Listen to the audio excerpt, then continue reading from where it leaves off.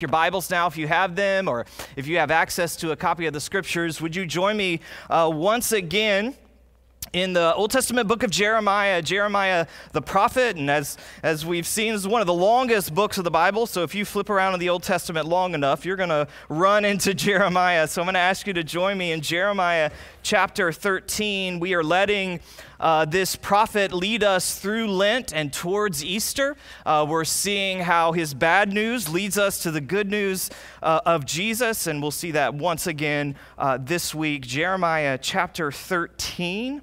I'll begin reading in verse 1 and read through verse 11. Jeremiah chapter 13, verse 1. Thus says the Lord to me, "Go and buy a linen loincloth and put it around your waist, and do not dip it in water." So I bought a loincloth according to the word of the Lord and put it around my waist. And the word of the Lord came to me a second time. "Take the loincloth that you have bought, which is around your waist, and arise, go to the Euphrates and hide it there in a cleft of the rock." So I went and hid it by the Euphrates, as the Lord commanded me. And after many days, the Lord said to me, "Arise, go to the Euphrates, and take from there the loincloth that I commanded you to hide there."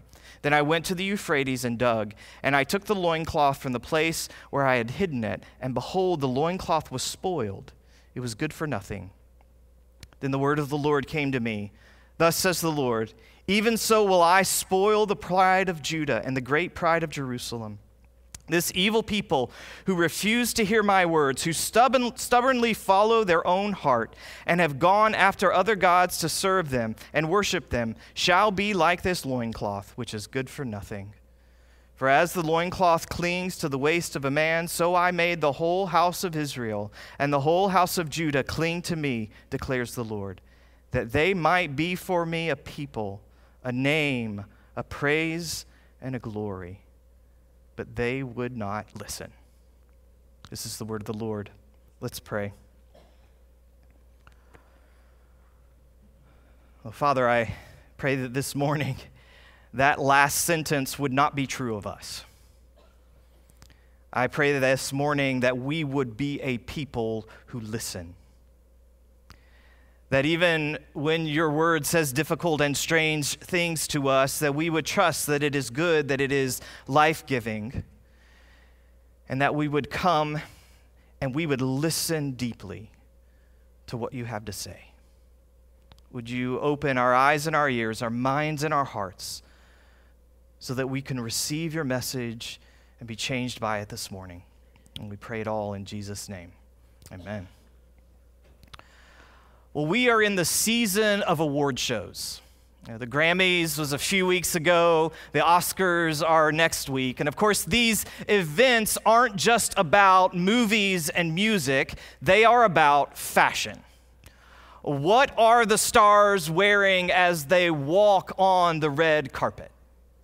Only it's interesting that when those celebrities are asked about their outfits, they are not asked, "What are you wearing?" They are asked, "Who are you wearing?"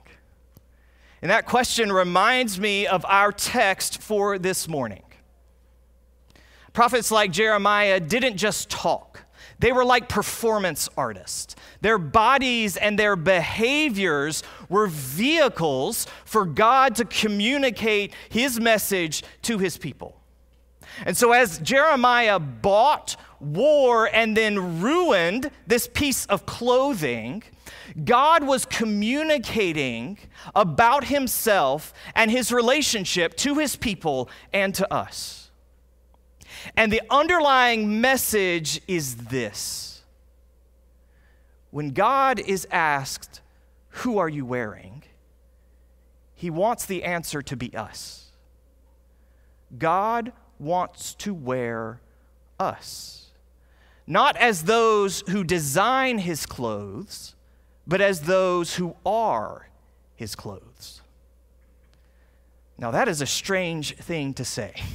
which is unsurprising for the book of Jeremiah. That is a strange message to hear, that God wants to wear us. And so I want us to take a few moments this morning and consider that image, consider that message together. And we'll ask two questions. First of all, why does God want to wear us? And secondly, how can God wear us? First of all, why does God want to wear us? And verse 11 spells out two reasons that God wants to wear his people. And the first reason is intimacy. He says in verse 11 that he made his people so that they would cling to him. Now, PhD candidates have to have something to write their dissertations about. And so there are all sorts of debates about exactly what kind of garment is this that Jeremiah purchases and wears. Are we talking here about Jeremiah's underwear? Well, one thing that is clear about this garment is that it would have come into contact with skin in a bathing suit area of the body. And God says, I want to be that close. That is how close, how near to my people I want to be. And this is an image of the covenant. This is an image of the relationship that God had established with his people when he said, I will be my God and you will be my people. One other thing we know about Jeremiah's garment is that it was made of linen, which was the fabric designated by God for the uniform of Jeremiah's other job. Jeremiah wasn't only a prophet, he wasn't only a performance artist, he was also a priest. And the priests wore linen as their uniform, and their job was to help the people live in this covenant relationship with God. And they did that with the liturgy and the sacrifices, helping the people draw near to the one who had drawn near to them, helping God's people to come close to his presence, to love and to be loved by him. And so for God to wear his people means that he desires to be profoundly near to them. But this profound intimacy was not intended by God to remain private. I hate to disappoint your inner middle schooler, but we are not exactly talking about underwear in the way that we think of underwear. This garment, one of the things we know about this garment that Jeremiah wore was that it was meant to be seen. The priests, the garments they wore were designed to be beautiful, to display the beauty of God and display the beauty of dwelling in his presence. And so this was a garment that was meant to be seen. And so verse 11 gives us another reason for God to wear his people. And it is not only that they would cling to him, but that they would be for him a name, a praise, and a glory. That they would not only be close to him, not only that they would be near to him, but that they would display his splendor. The purpose of wearing his people is not only intimacy, it is glory and it is beauty. It is to show the world how good and beautiful he is. This point is made by another passage, a more well-known passage in the book of Jeremiah, when in chapter 18, Jeremiah goes to the workshop of the potter. And as he watches the work of that artisan, he shows us the work of the divine artisan, who by coming into contact with the clay of his people wants to shape of them something useful and beautiful. But that message not only sounds at multiple points in Jeremiah, that message also sounds at the very beginning of the Bible in the book of Genesis, which tells us that God formed humanity like a potter from the dust of the ground to be in his likeness and his image. likeness in the sense of of familial relatedness, parent and child, intimacy, image in the sense of public representation and reputation, intimacy and beauty. But that message not only sounded in Jeremiah and in Genesis, that message also sounded in Jesus as he described the new covenant relationship that is possible through him. And so, for example, in the Sermon on the Mount, he tells those of us who belong to him that we have a Father in heaven who is so close, whose affection and attention is so near to us that he knows the number of the hairs on our heads, but who also calls us to be the light of the world, a city on a hill, so that others will see our good works and will, hear the echo of Jeremiah, glorify our Father who is in heaven. Do you hear it? Intimacy, glory, nearness, beauty. That's why God wants to wear us. That is why he wants to wear you. He desires to be in such a close communion with you that you become a revelation of what he is like, of what he wants, his beauty and his glory. That's why you breathe. That's why your heart beats, in order to be the garment of God. Don't settle for a lesser purpose. Don't settle for anything less than that. I heard someone say recently that our modern conception of what it means to be human is that we are merely pleasure sacks made of stardust, bags of appetites made of random material. No, you are more than that. You were meant for more than that. You were made to be the beautiful garment of God.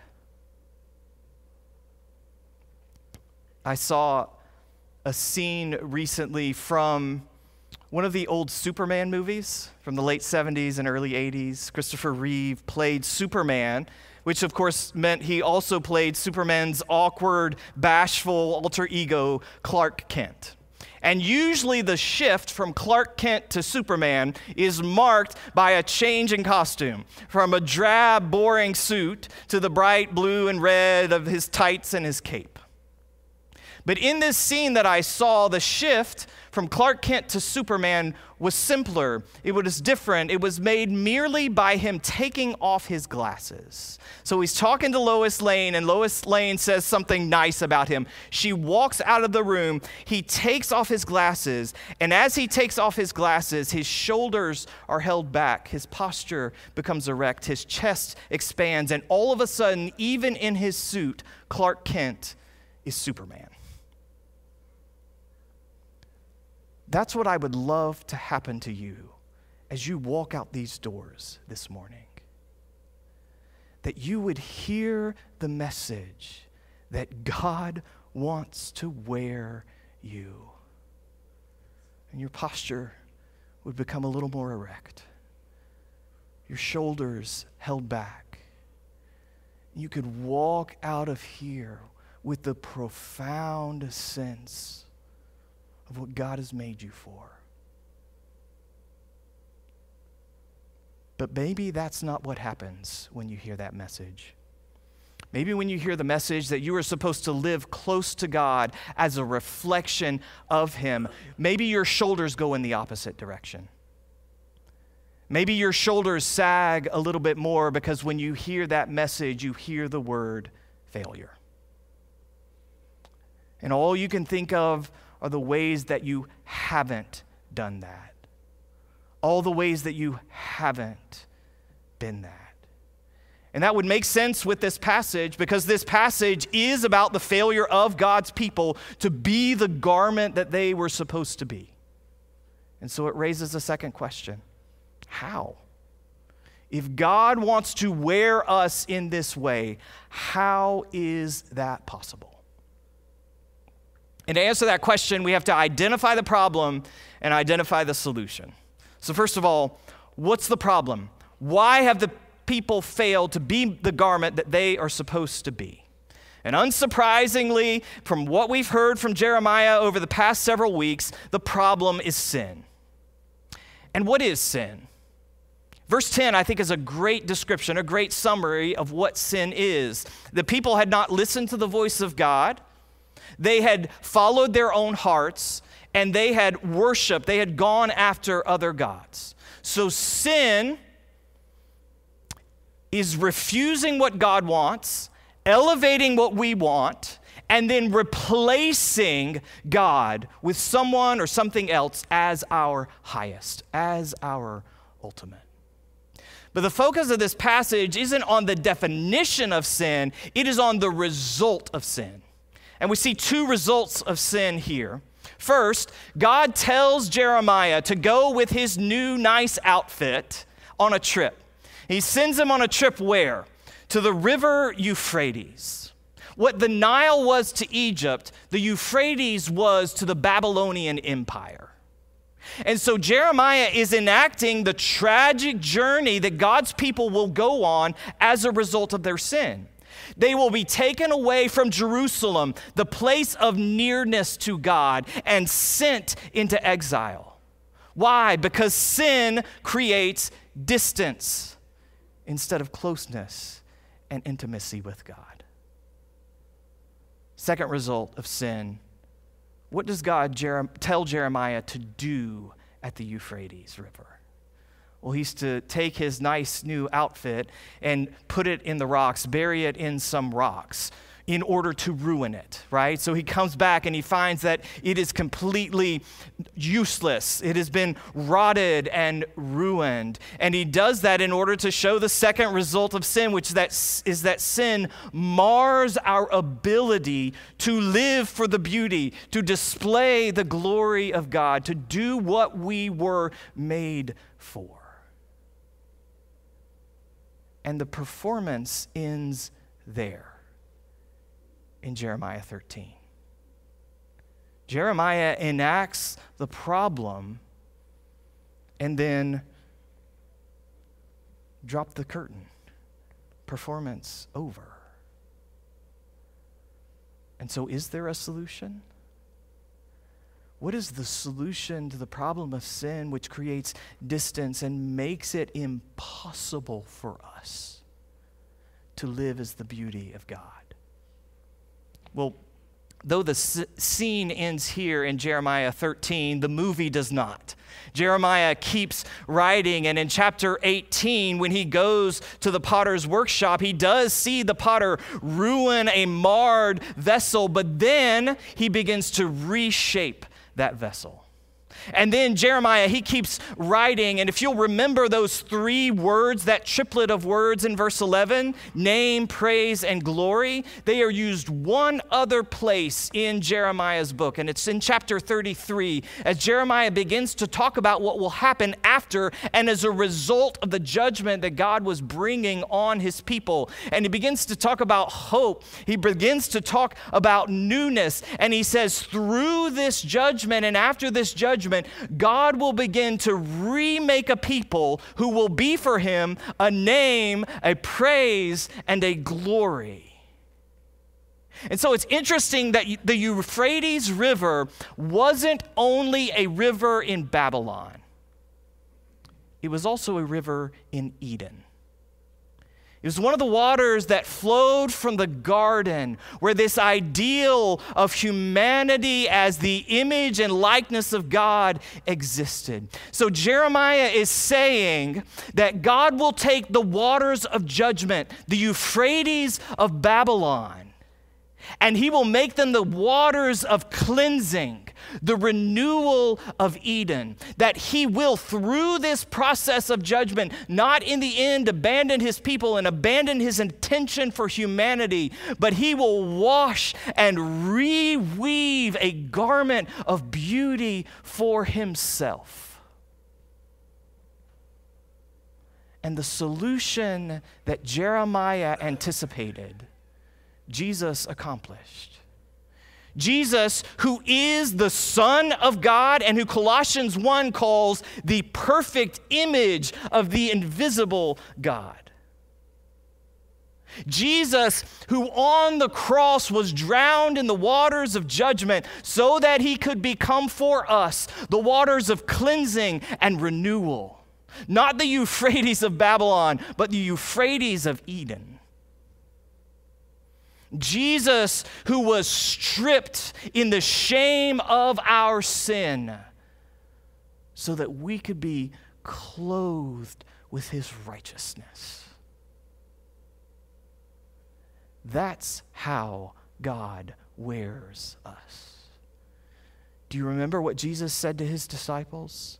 After his resurrection and as he was ascending to heaven, what did he say to them? This is in Luke chapter 24. He said, I want you to go where? To Jerusalem, to the place of nearness to God, and I want you to wait. Wait for what? To be clothed with power. That's how he describes the coming of the Holy Spirit.